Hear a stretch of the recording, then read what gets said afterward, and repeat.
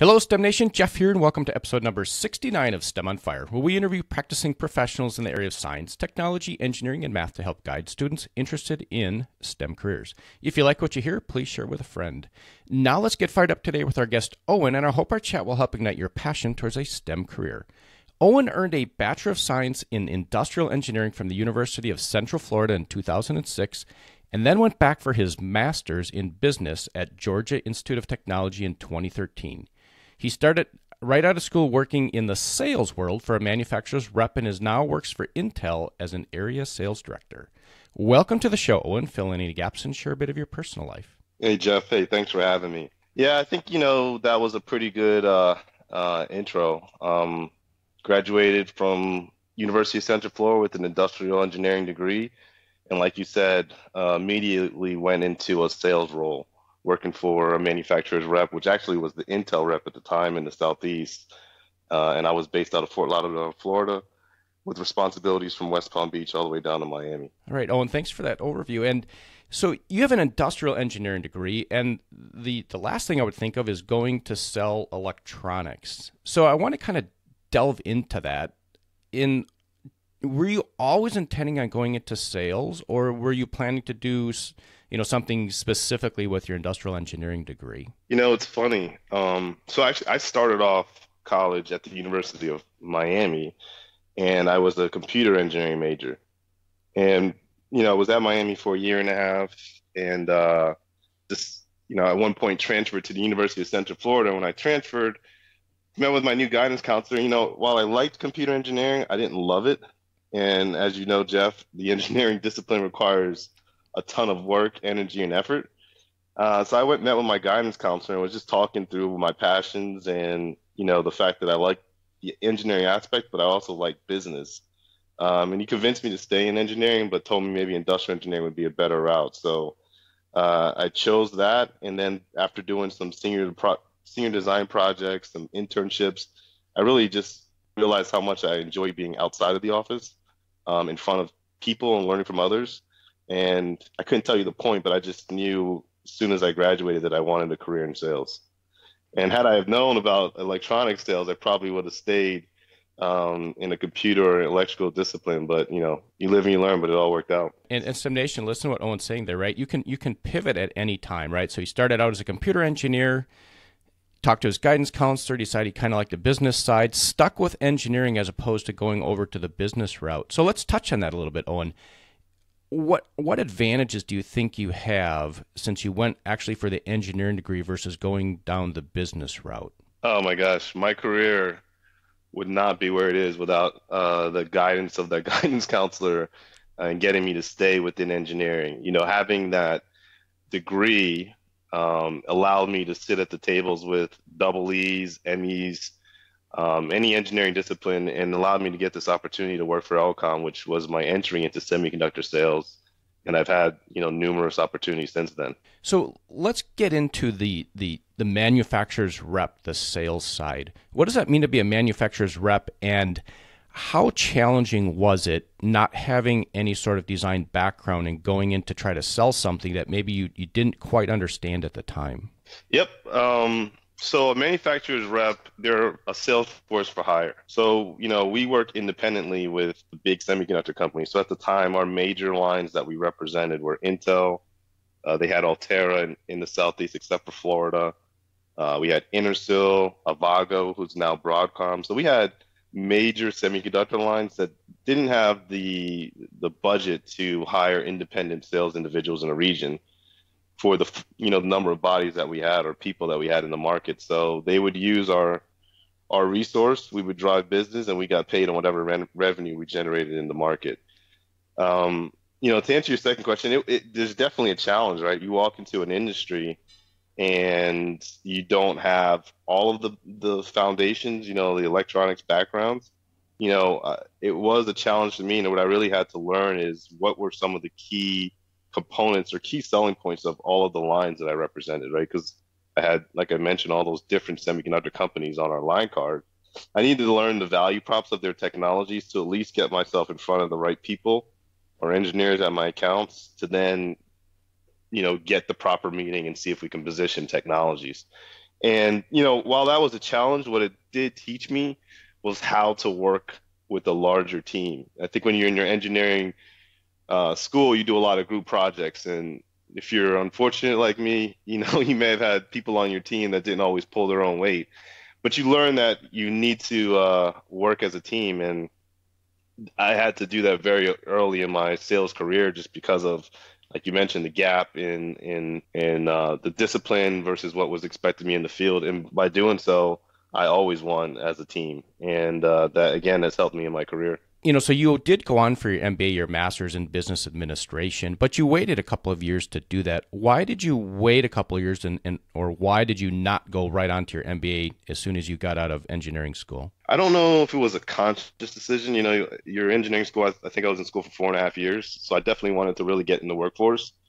And as soon as I hit, I knew I wanted to go back to get my MBA, but there was so much new learnings. I don't think, like, my own example, but when you're fresh out of school and you get into a new industry, whatever it is, it takes a couple of years for you to truly feel comfortable. And you can add maybe 2 quarters on top for me because I went from industrial engineering to a predominantly electrical engineering field. So I wanted that level of comfort, and I think I waited just the right amount of time. It was probably 5.5 years or 6 years out of school. And the reason why I say that is when I was in my business school, I could just add so much more depth to the conversation. I had so many real life examples of case studies or discussions in the classroom, and yeah, it just played out very well for me. So sometimes I think my timing has just been right. So when you did go off for your MBA, you were working for a company at the time. Did that employer actually help pay for your MBA, or is that something you had to pay for all on your own? Yeah, actually, so at the time I left Elcom and joined Altera and moved to Georgia. So I moved from Florida to Georgia. I think I was working for Altera for around a year when the itch got too much. I had to scratch it. And I sat down with my manager and my manager's manager and just told them, that I'd like to pursue this with their support.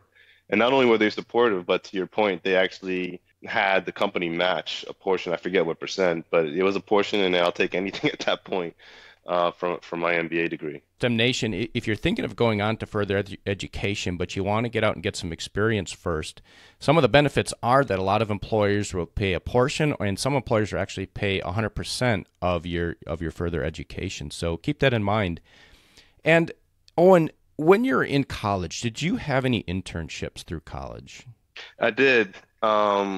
I worked at the Orlando Utilities Commission, so the lighting company in Orlando.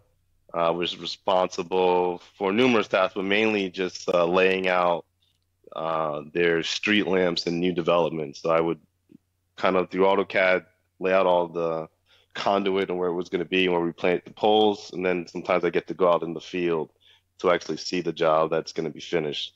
Like I said earlier, that's where I realized that I much prefer being out in the field at a job site than I did sitting inside of a cube working on AutoCAD drawings from 9 to 5. But that was just me. All right, yeah, and I agree, Owen. Right, sometimes sitting in a cube, is challenging. Sometimes it's fun, but being out and about, having flexibility is also something it can be very advantageous for some folks out there. Yeah, I think everyone has to find their own what they like the most, right? Because I worked with individuals at that company that they never wanted to go to the job site, and I was kind of the young guy, like, come on, let's go, let's go, let's go check it out. And so they would appease me at times, but they were very comfortable, and to each its own. And that's the beauty of these STEM degrees, is that it is very flexible in what you can do once you graduate. And let's circle back a little bit. So, think of juniors and seniors in high school that are thinking, like, I really like the business side. I think I might want to go sales, so I should probably go the business route. But what we're talking about is go an engineering route. So if somebody's in that situation, Owen, what would be your recommendation for the engineering discipline to pursue? I would say stay engineering. Again, I was at that seat, and luckily someone kept me in the engineering discipline. And now that I'm working for one of the largest semiconductor companies in the world, if not the largest, depending on the quarter, there's so many business roles within Intel, right? And at Altera at the time. But having that engineering backing and being able to at least speak the vernacular. Of course, I had to grow in certain areas, but I took a lot of the core classes as well. it just helps. And I personally can't think of a better discipline to have if this is, and if you were, especially if you're going to choose some type of business or sales career. All right, thanks for that, Owen. And we're going to pivot here a little bit, and we're going to move into one thing that really has you fired up today. I think what really has me fired up is just the fact that we're a part of Intel, or I'm a part of Intel, and what's actually taking place in the industry. If you look, there's transformation happening across many markets that I've called on for my sales career. If you look like what's just happening in the wireless market, moving from 4G to 5G, and the bandwidth that 5G is going to allow to consumers, and what that's doing to change the auto industry, to change the networking industry. I mean, 5G is a conduit that's changing the world, and being a part of Intel, we're on the front row seat to see this transition. And then I mentioned the auto. I have half of the U.S. in Detroit, with a lot of the auto tier ones are in my market, and just seeing, some of the applications and things that they're working on, it's just fun to be a part of. So what really has me fired up is that there's transformation happening across many markets, and being a part of Intel, we're at the forefront of it, working with our customers to transform the world. So, Owen, let's go to an aha moment you had. Everybody's had aha moments. So what's an aha moment that you actually took and turned into success? This is funny for me now. It wasn't funny at the time. So, like I started off, I said I started college at the University of Miami, and just to preface, when I was growing up, the only thing my parents instilled in me was you're going to college. Now, what college and all that was on me, but you were leaving home and you're going to college. So I got accepted to the University of Miami, and I just went. And it was relatively close to home, around 2.5 hour drive. So I get there, and I'm very much an introverted kid, and very focused. And a year in, college is no different than high school, grades and everything, but I'm making a ton of friends. So my aha moment was my sophomore year. I was taking Boolean algebra, started off the year really strong. And I remember sitting in class one day, and the professor says, on the final, and I mean, I'm in the class and I had no idea the final was coming on. And I kind of said it out loud, like it was in my head, but the words came out of my mouth, and it was like the final, and you could just hear the fear in me. And the professor said, "Hey, Mr. DeLeon, can you stay after class?" Just like that, not like, he just asked me to stay after class. And after class, I walked up there, and he goes, I'm paraphrasing, I don't remember it exactly, but it was pretty much, I've never seen a student start off as bright as you, and that star dwindle so much in a semester. And he goes, I don't know what's going on with your son, but you need to figure it out. And that thing just hit me like a ton of bricks.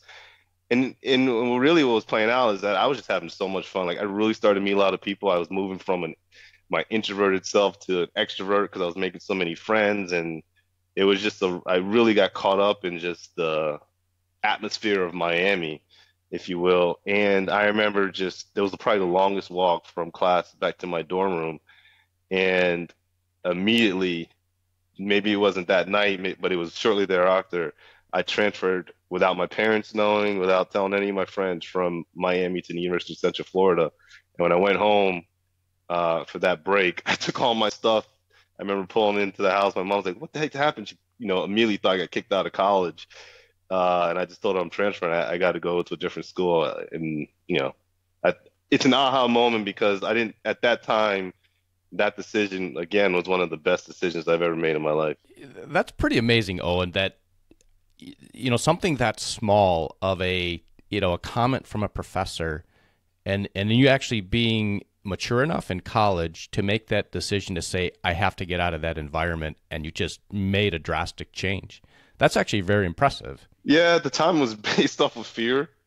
Yeah, fear is fear is a big motivator. Yeah, I think it is. Fear is a motivator, or it can be a crippler, right? If you let it control you. And I just knew the University of Miami is a very small campus. It's around like 15,000 students at the time. It's also a very wealthy campus. So not only did I have friends, I had some really rich friends too. And they could afford to stumble because they just had the means. I needed to graduate. I needed to build something for my family. And I'm just glad that I had that foresight. And yeah, and I took that step.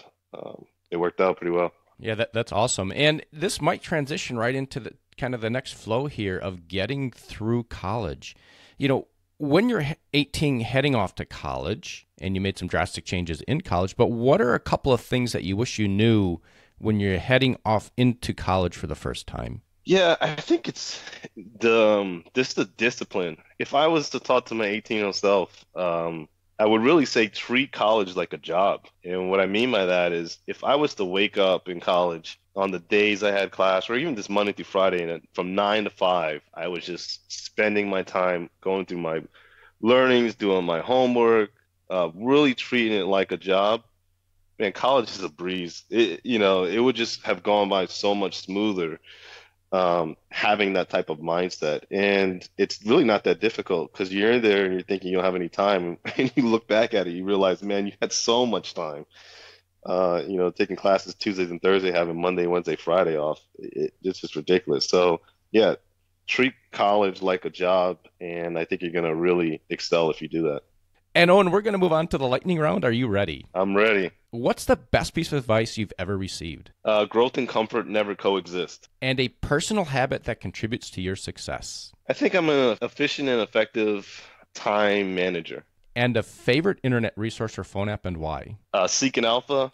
You get industry news from people that think they know a lot about what's going on in the market, but there's some insights in there that's helpful. And a book you would recommend? I think Malcolm Gladwell's Outliers or Freakonomics from Stephen Levitt. Owen, and with that, we're going to wrap up, but we're going to ask for a parting piece of guidance that you could share with STEM Nation, and then we will say goodbye. Yeah, my only guidance is if you look at what's happening in technology and the impact that it's having on the world, that starts with people in STEM, right? I mean, people in STEM are changing the world, and they have been doing so since our existence. And so for anyone that it has an interest, I'd say there's many different disciplines. Find something that you're passionate about and see it through. And if you do those things, success will follow you. I hope you enjoyed our chat today with Owen. Head over to STEMonfire.com, subscribe to the email list to keep up with the latest happenings, and be sure to subscribe to the podcast on your favorite podcast player and share it with a friend. Tune in next week to talk with Elizabeth, who is a professor in chemical engineering focused in nanotechnology. Until next time, I hope this chat has helped ignite your passion towards a STEM degree.